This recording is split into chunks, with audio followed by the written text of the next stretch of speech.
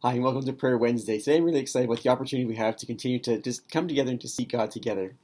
In Hosea chapter 12, we read this really interesting section where it's talking about who Jacob or the people of Israel were, the people who wrestled with God, who pursued God, who begged for God's blessing, who connected with God in a meaningful way. And it's kind of this image, I think, of the beautiful past that they had, a strong past of pursuing God and seeking Him and growing closer to Him. And then we read in verse number 6, "But you must return to your God. Maintain love and justice and wait for your God always." It's a really interesting phrase. But you must return to your God, maintain love and justice, and wait for your God always. I think it's an interesting thing that it struck me as I was reading this through, that it's not enough to just have a really great past with Jesus. It's not enough to have a really great relationship with Him previously. It's not enough to have had great mountaintop experiences or pursued Him powerfully.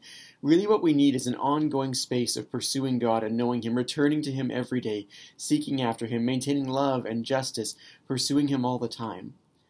Again, I think so often we experience a deep sense of frustration or disillusionment or disappointment because often we're looking for the wrong things.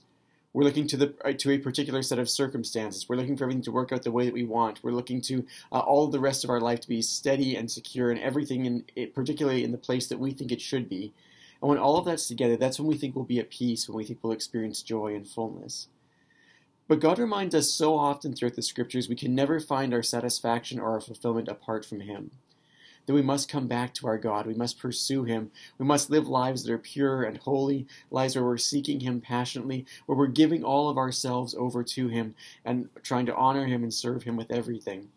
And in that context, we have the opportunity to continue to wait for God, to trust Him to work out all the intensity and the pressure of life all around us, everything that's raging within our souls, all this that's going on in all the different places. And in those spaces, we find satisfaction. We find fulfillment. We find what we need.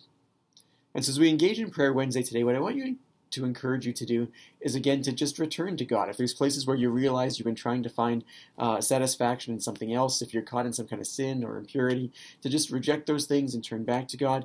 But also if you've been looking to something else to make you feel satisfied or content, if you've been waiting for your circumstances to even out, if you've been waiting for a life to come together in a smoother way, if you're waiting for something else to take place, just to turn to God and say, I'm looking to You for my satisfaction. I'm looking to You to make me whole.